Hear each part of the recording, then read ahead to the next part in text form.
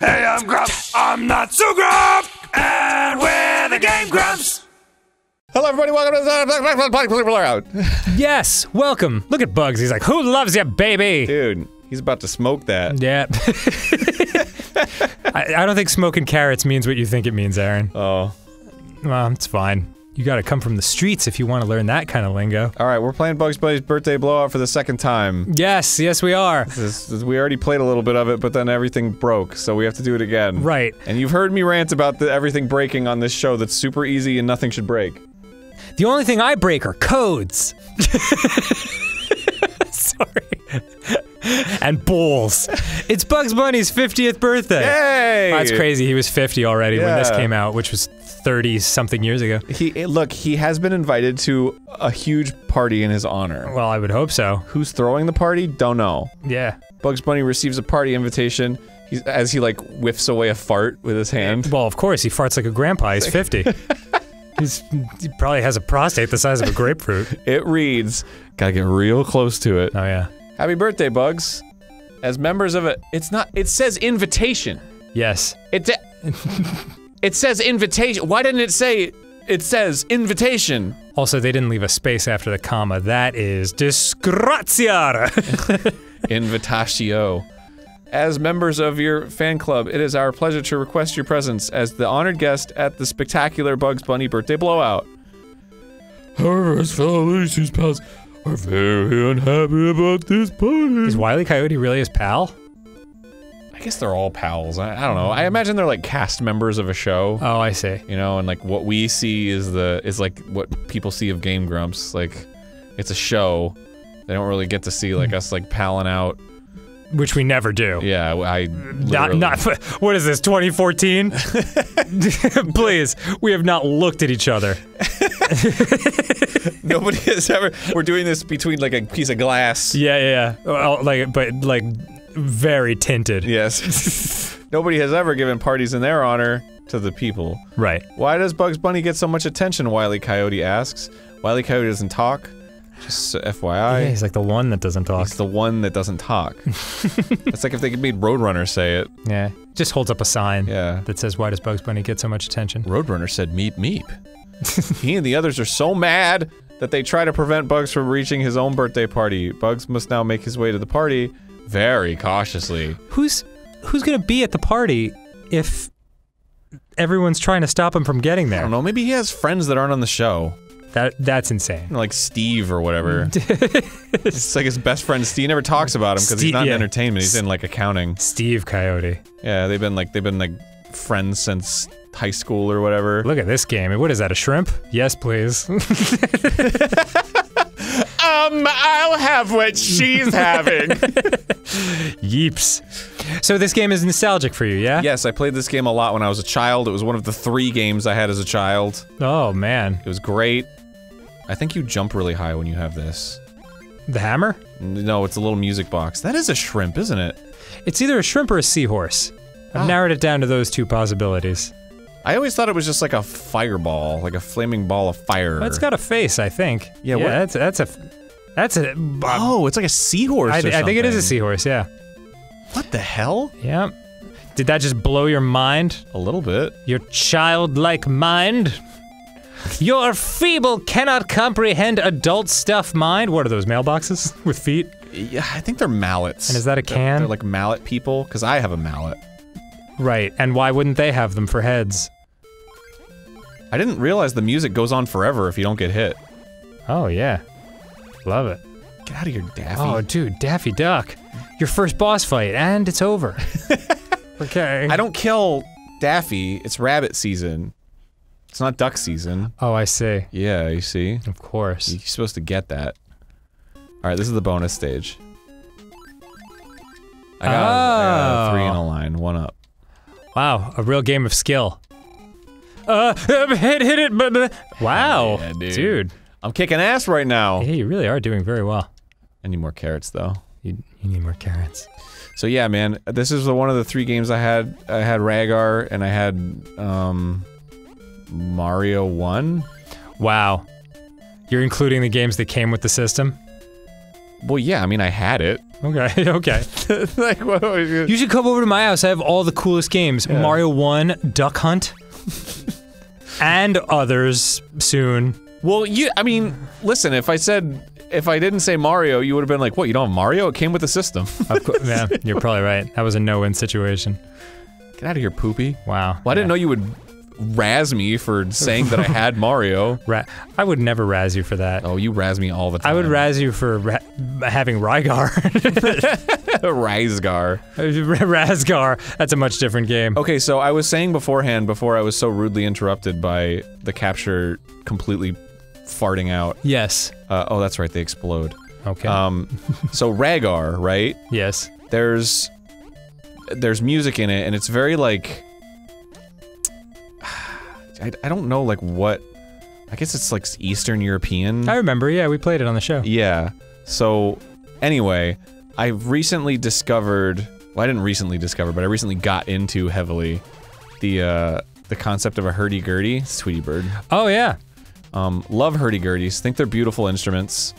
There's a couple... As popularized by the song Hurdy Gurdy Man by Donovan.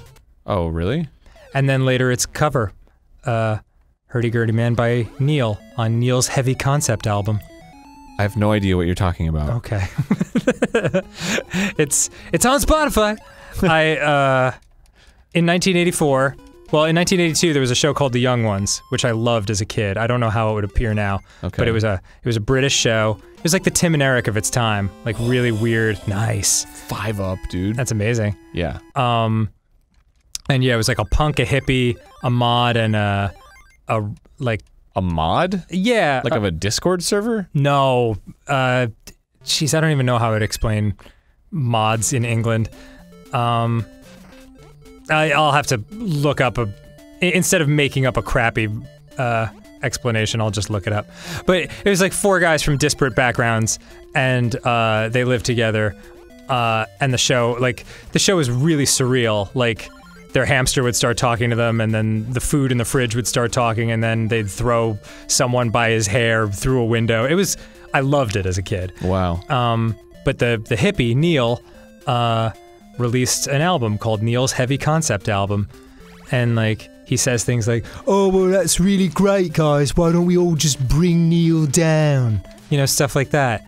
And it was a weird album, but I used to love listening to it as a kid, and he covered Hurdy Gurdy Man. Wow. Yeah, that's what that whole story was leading up to. Cool. That non-story. Well, anyway, I was telling a story. Sorry.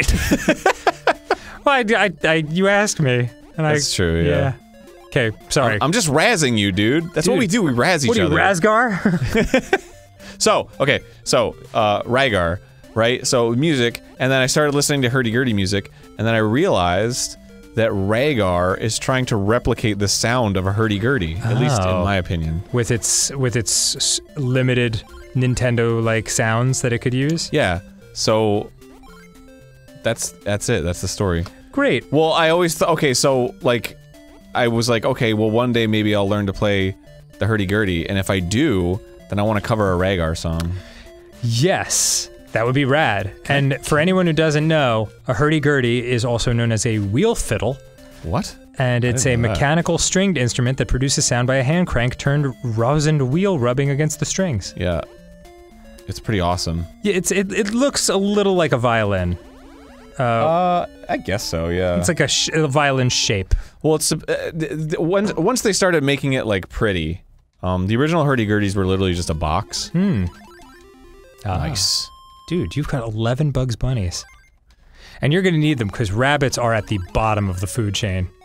But they get killed by everything. Oh, sure they do. They're fucking adorable. They are super adorable. I go to museums a lot to see Stegosauri, and the one that I just went to had a display of these various cat creatures throughout history, and they're all taxidermied, and every one of them was eating a rabbit. Like, the rabbits all have looks on their faces like, fuck, man, they just can't catch a break. What the fuck is happening here? I don't know. How do you get to it? I don't know. Whoops. No! Your first rabbit death. I died. What was I saying? Oh yeah, so, I went to my parents' house recently, and they have a lot of rabbits in their yard. Oh yeah. And I have a weird dissonance with rabbits because, like, you know, the thing is that they're really fast, right? It's like, oh, rabbits are rabbit and the tortoise, the tortoise and the hare, or whatever the hell. And but whenever I see rabbits, I see them like in people's houses as pets, and they just kind of sit around and do nothing. Right. So like I'm like, well, in my mind, in my experiences, rabbits are just kind of like these dumb whatevers that just sit around. But then I saw these rabbits in the yard, and I had that association. I was like, oh, these rabbits, they're just gonna sit around. And then they just started going, and it was like, whoa! Yeah. They were just like fucking flying across the yard, and I was like, holy shit, these fucking rabbits. Of course, man. It's their only means of defense, really. Does it go fast? Yeah, just try to outrun, or their freeze technique where they, you know, try to just hope that their enemy forgets about them or can't see them. They're very sweet creatures. I love them. And, sweet creets. Yeah, have you ever seen, have you ever watched Watership Down or read the book? Sure. I loved it. It's one of my favorite books. It's like a statement on, like, politics or some shit, right? You're thinking of Animal Farm. Okay, but Watership Down's like a statement on, like, politics or some shit, right? I don't believe so. Wile E. Coyote. I mean, it's a statement about, like, it has, like, environmental discussions about it. See? But it's, you know... I just bring it up because it's based on, or Richard Adams, while he was researching it, to the best of my knowledge. Willie the Weasel game, I will most certainly not play your game, Willie the Weasel. Listen, Willie. Yeah.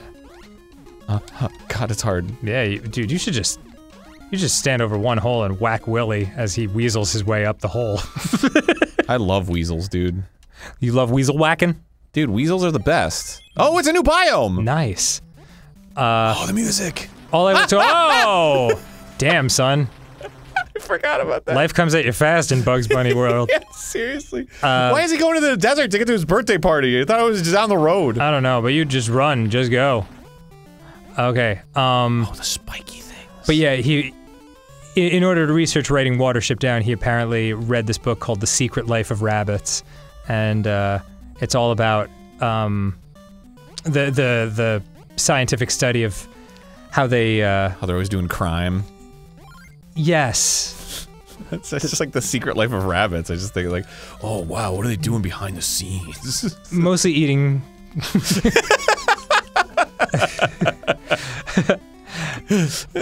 But yeah, it's cool because they do have like this entire society that we're not privy to, you know, because it happens underground and sort of out of sight of humans, and I don't know, they're beautiful little animals.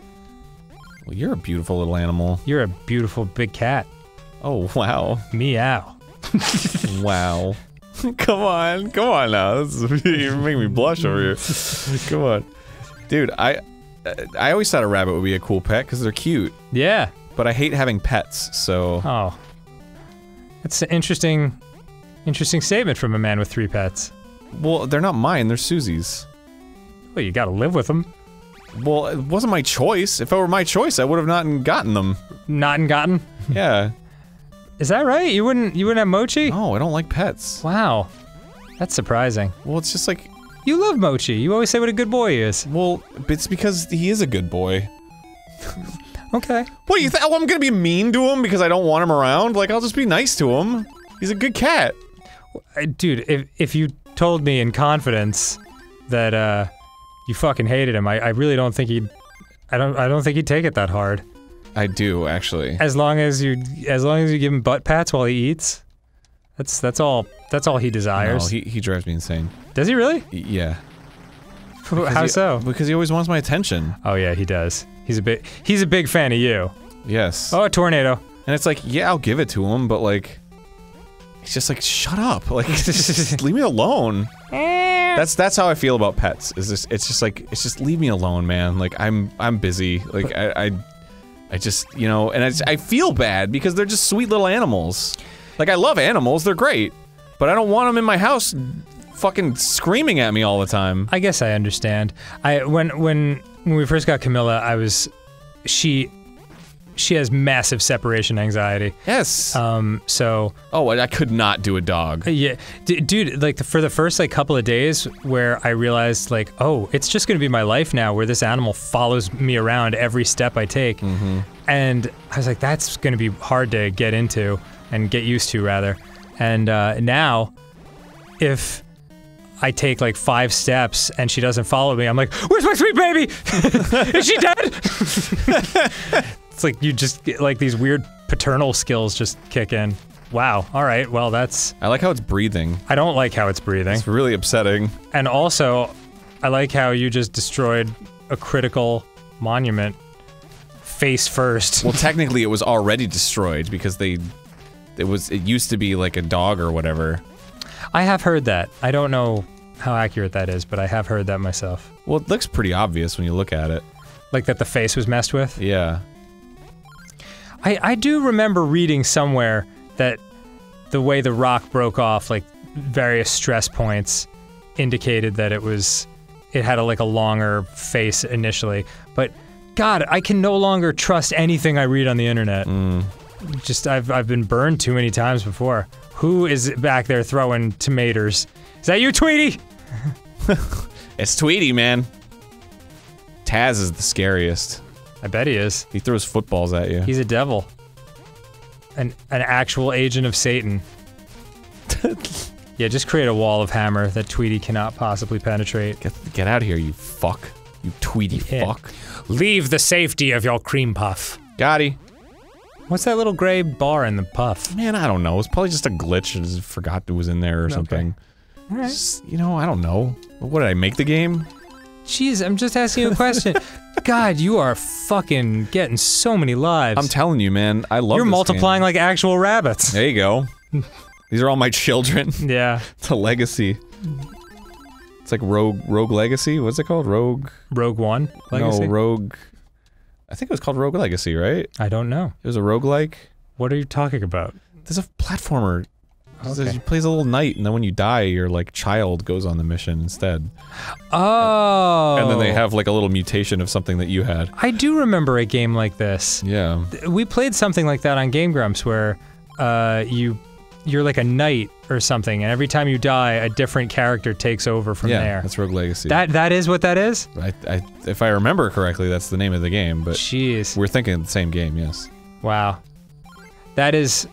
I enjoyed that game. That is one of the most forgettable names of any game I could ever imagine. Well, it's because it's a roguelike. That's why it was named that way. I don't know what that means.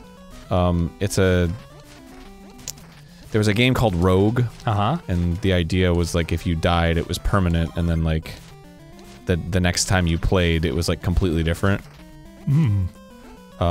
So now any game that employs that concept where like you die and then like the world changes Throws the word rogue in there? It's called a roguelike. That's interesting. But now there's a completely new term called roguelite. Okay. Which is like a diet beer. I don't understand the difference between it, to be honest with you. Okay. I don't know what the difference is between a roguelike and a roguelite.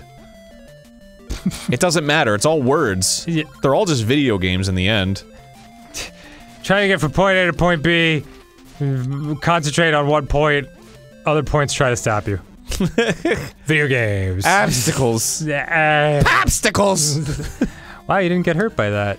Yeah, if you can stand on the boulders. Interesting. Yeah, pretty cool, right? I love it. It's like, this game is really good and everything.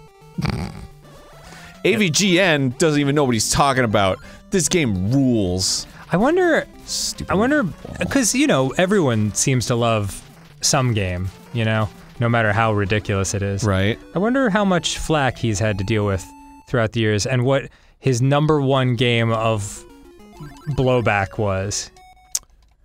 You know, that's a good question. Yeah, I mean, I've never met him, but that would be my one question to ask him if I got the chance. Yeah, I should ask him. Oh, you do know him? Yeah, I could text him right now. Holy crap! I could be like, bro, what game do you get the most flack for? Well, I didn't realize. My friend wants to know. He's a big fan. I was sitting next to a big swinging dick celebrity like Aaron Hansen. Hey man, you know, I've done a lot of things, man. I've been on podcasts. Mm-hmm. Never heard of those. They're like It's like a radio show, but usually dumber. Oh. Because like radio shows had to go through like a whole Some system sort of vetting process. Yeah, where it's like, oh well, you know, and if we want to put money into this, then like we gotta see if this is a good show or not, and then it's gotta have a concept, and like we gotta know that people are funny, and then it goes through that, and then it goes on the air, and then it's like, oh, it's a show. But podcasts, it's like any fucking douchebag can make a podcast. Shout out to all the people whose podcasts Aaron has been on. Oh, they're all great. Any fucking douchebag can make a podcast. Well, I'm not saying the ones that I've been on are bad. I'd love to be on your podcast. You seem like any fucking douchebag. Listen, I've been invited onto a lot of podcasts that I've said no. Because I'm like, I don't want to be on this shitty podcast, but instead I'm like, no, I'm busy. Wow. Wow. Shout out to anyone who, well, never mind. You know where I'm going with that. This is all a joke, by the way. Of course. I just need everyone to know that.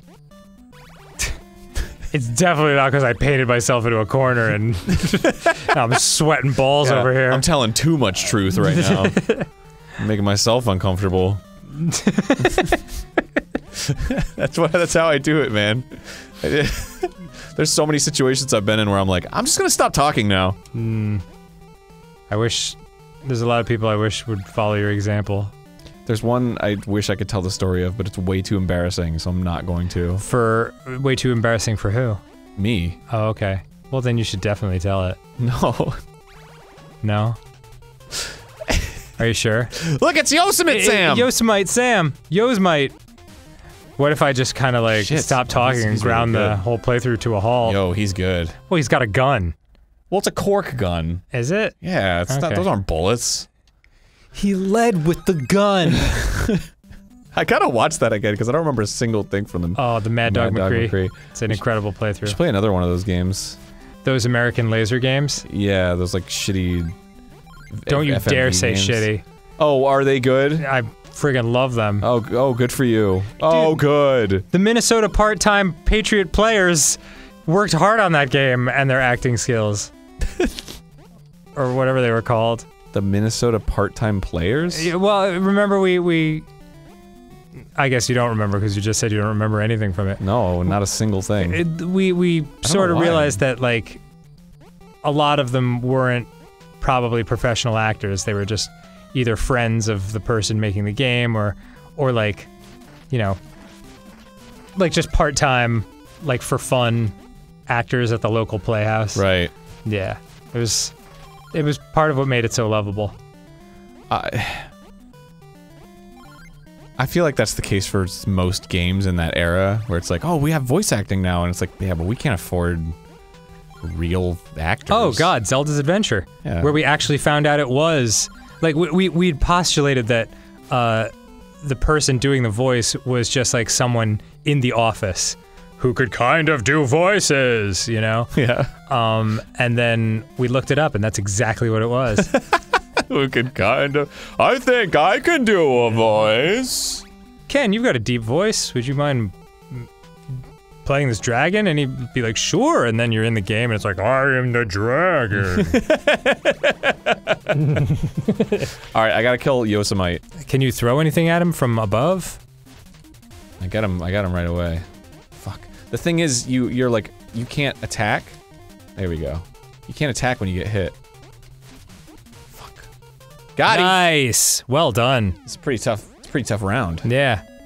But luckily, you get your balloon out of there because you hit a man with a hammer. Willy the Weasel! Boy, I have no recollection of Willy the Weasel. All these other characters look awfully familiar. But I guess the designer of this game was like, I think I'll shoehorn in my Willy the Weasel character that they'll then sell on lunchboxes for $80,000. Yeah. Maybe Warner Brothers will want my character. Did I do it? Ugh. Oh, I have to do it again? I don't want to do it again. The other one's way more fun. I just press a button and get things. This one I have to try. Yeah. Please don't make me try. Come on. Okay, that was a 1-up, right? Yep, you're doing well. Dude. Bro. Fuck. You've got 32 rabbis. Need more. Baruch atah Adonai. Is this a new biome now? Oh, it is. It's got new music. Yeah, Oh, this is more like a some sort of Badlands of Nevada. Whoa, Badlands. You can tap for one black or one red. I'm talking about magic, by the way. I know you are, you silly goose. Dude, I didn't tell you. What? Oh god. I went to, cause you know, it's like the world is like happening again. And Yes. you know, we're vaccinated now, so it's like, we can just go out and do things, you know, kind of. Yeah, to a degree. But there was a place, I went to a card shop, and they were doing their first tournament Oh, in like a year and a half. that's wonderful. It was a Magic tournament, and it was a modern format, which I know you're not familiar with. I think when you played it was like base 2, or what do they call it? Well, they called it modern, but Oh, they called it modern? well, Oh. it's yeah, but modern. The very definition of modern changes as time goes on. Well, modern's the eternal format, so it's maybe it was the same. Yeah, because you were playing like New Phyrexia, Yeah, so I guess that would have been. the very beginning of modern. What you think of as modern. Yeah, but anyway, Look at all those scrimps. it was a modern tournament, and I've never played a modern tournament. I have a modern deck that I've used a couple times. Whoa, whoa, whoa, run, whoa, go, whoa, go, whoa. go, run! And I lost embarrassingly. Oh, yeah. People are good at Magic. I did okay, but I didn't do great. I keep thinking like, well, I clocked in a lot of years playing Magic, I'm probably pretty good at it, and then I just get smoked. Well, it's just because we played a couple matches with the decks that you had as a kid, Mm-hmm. and they're just like not good anymore. Yeah, yeah. Well, I mean, that's how you keep a game like that healthy, by making sure that the older guys can't just dominate, you know, by using their super powerful overcharged cards. Well, the weird thing about those old cards is that like it's just that they didn't know how to balance it right. Right. So you had cards like Black Lotus that were like super powerful. Yes. And like Time Walk where it costs 2 and you take an extra turn. Like what? That's ridiculous. I know. It was a very different game back then. But then you had like Vanilla Creatures where it was like a 6-drop and it was like a 4/4 and it's like, this is terrible. You are speaking a totally different language than a lot of people listening to this will understand. They'll be like, can we get back to talking about Bugs Bunny, please? The point is, Uh-huh. you do have some great cards in those decks. Oh, well, thank you. You have that Rofalos. Oh, yeah. This is ridiculous. I think he's banned. Rofalos? Yeah. Was it? Because he's so unfair. I love him. Don't you like tap him for like is green for like each creature or some shit? I believe that's right. I I had Maloku, the clouded mirror. The bubble will take you elsewhere. I think I have to go down. Oh, yes, you do. The bubble will deliver you to freedom! Boy, it's weird. So, is that because they're soap? They turn into bubbles? You know, I have no fucking clue. I think that's what it is. I think they're soda, maybe. Oh, I suppose that could be as well. Right? That would also So have if you knock him off, you a bit of carbonation. Oh. Oh, you loose rocks from the ceiling. yeah, and it kills everyone on the screen. Oh, neat. And Wow, then- that's that full-on Boochawawa sound. Yeah, dude. Like from the end of Contra.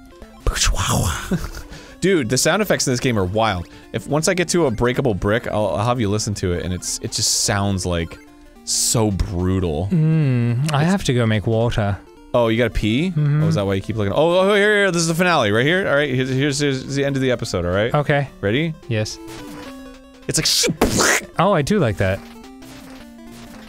Oh, yeah, what? Oh, God, what else has that exact sound? I don't know. Bugs Bunny birthday blowout.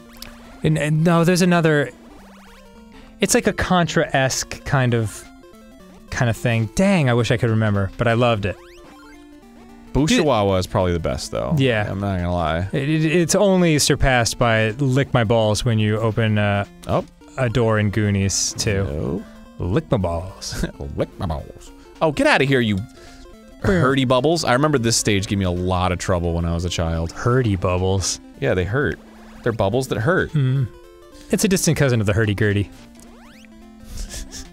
Which is where you get your ass kicked by a woman named Gertrude. Oh, don't talk to her. She's hurdy-gurdy. She'll get you. Oh, man. You can do it. Oh, Yeah. I can do it. Wow, look at that. That's right. This has all these like disappearing blocks that That's really nerve-wracking. Oh, I only have 1 heart and I gotta fight Elmer Food! Bud! Next time on GameGrumps. Oh no, what? Really? We're gonna play more of this? Well, I mean, you have to pee, don't you? Oh. I tell you once, I tell you 1,000 times. Shut up.